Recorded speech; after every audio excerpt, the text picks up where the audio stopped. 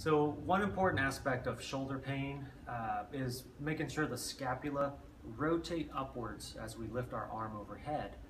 What that does is as the shoulder blade rolls up, or the arm lifts, the shoulder blade comes underneath it, and now the ball can kind of remain with the socket supported, providing good control and stability during those overhead movements, volleyball, baseball, reaching up to grab a coffee cup.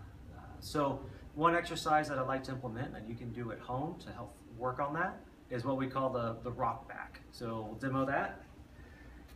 We'll start off hands and knee position,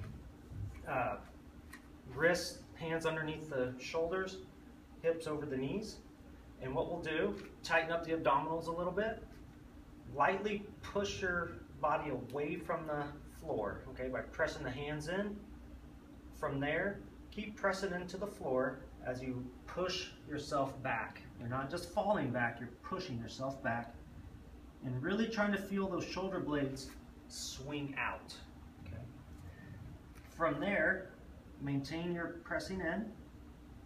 Keep that pressing in as you come back forwards. Okay. It's a great exercise to work on, and then we can progress that into like a downward dog position.